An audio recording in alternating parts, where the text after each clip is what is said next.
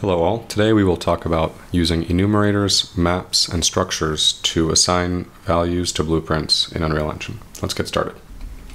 In this example, we're going to create a blueprint that allows us to change the visual qualities of a blueprint. First, in our content browser, let's right-click, New Blueprint, Actor.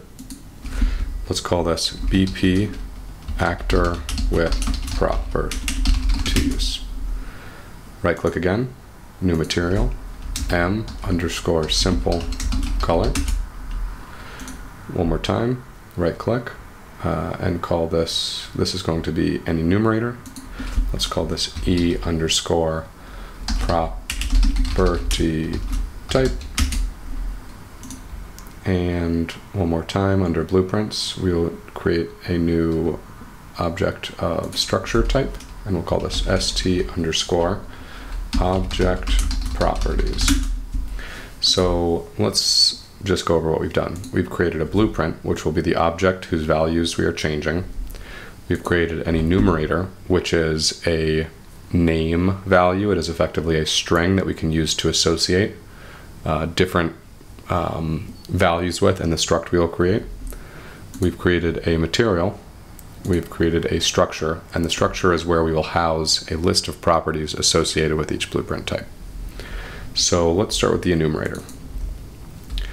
In the top left, select Add Enumerator, and we're going to do this 3 times. Let's make one sphere. Actually, let's name this. Let's call this Yellow Sphere. Red Cone, and green cylinder. So these are the names of objects in which we will later create values for. Let's go into our structure, double click, and let's add a series of variables. So a structure is effectively a list of values that we can use and fill them in with the values of our choosing. So let's make one a color, and this is going to be a variable type linear color.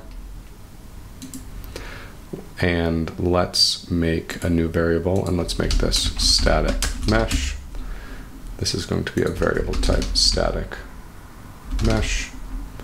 Scroll down, it's going to be right here.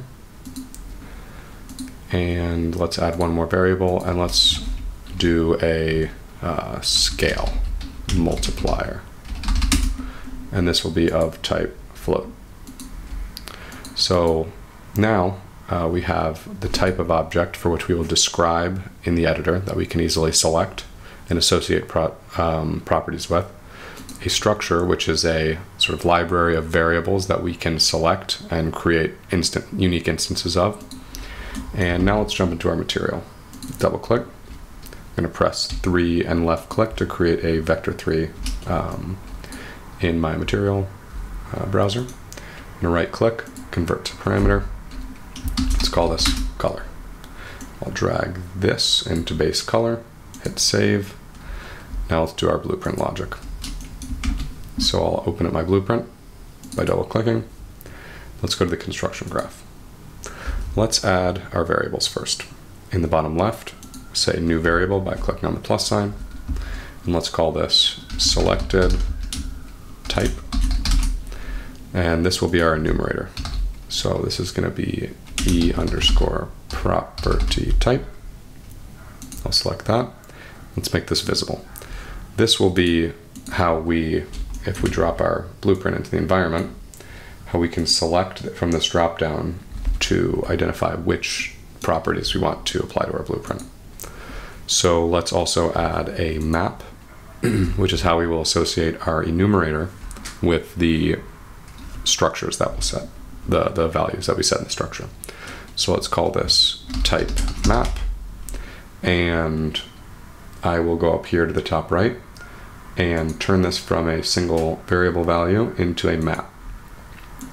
And a map is simply put a way to associate a value with another value. So in this particular situation, you'll see that when we first, we'll set the type of structure. So in the top right, We'll change this from integer to st_object properties. And let's see.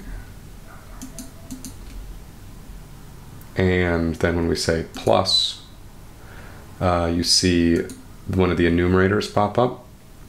And so let's start with our green cylinder. So the color that we want as described by the name is going to be the green cylinder.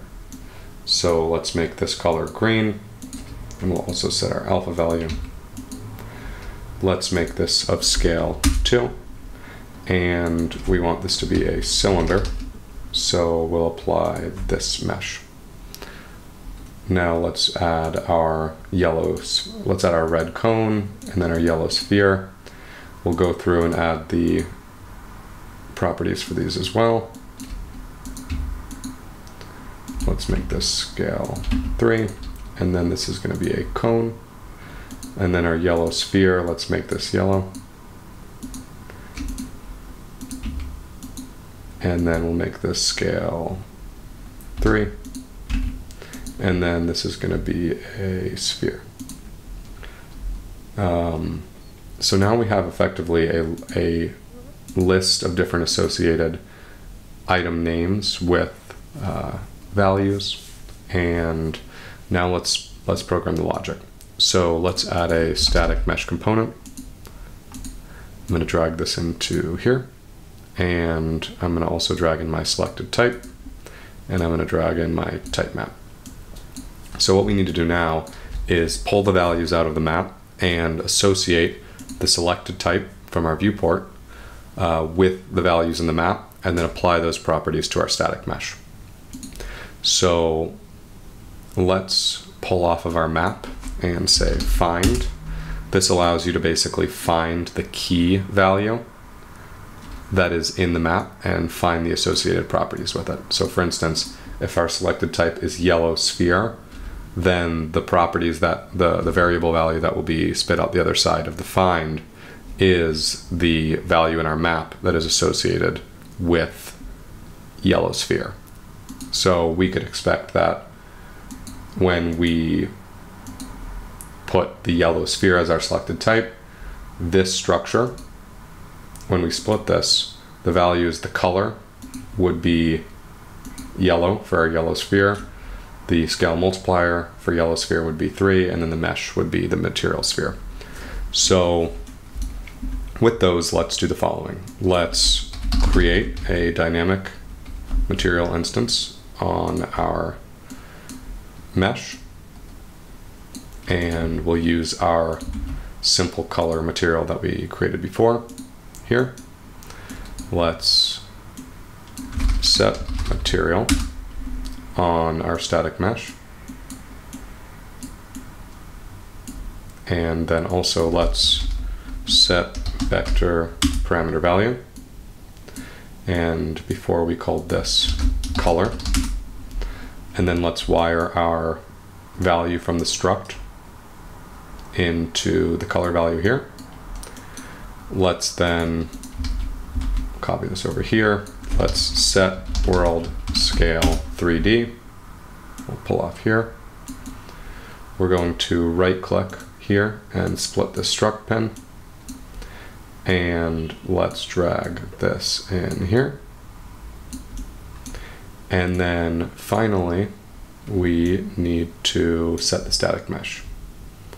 And why don't we actually do that just at the beginning? So we'll move all this stuff over a little bit, and we will set static mesh,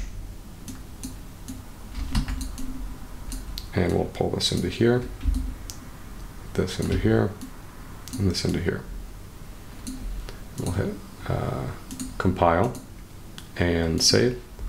And now when we drag our actor into the viewport, we can see that first it is a yellow sphere by default, and when we drop down and change the values in this enumerator, the properties we've reflected from the desired color, as well as the static mesh itself and the scale values, are reflected in the viewport when it constructs. So this sort of workflow can be extremely valuable when you want to set saved groups of data or variable settings on different objects. For instance, let's say you have a character who is supposed to be wearing a green shirt, blue pants, and his name is Bob. You can set those values so that that character can dynamically populate a shirt color and pants color and a widget above the character's head that says their name. There's many different unique instances that you could use this sort of logic, but enumerators and structs and maps can be very useful when used together. That's all for today. Thanks, guys.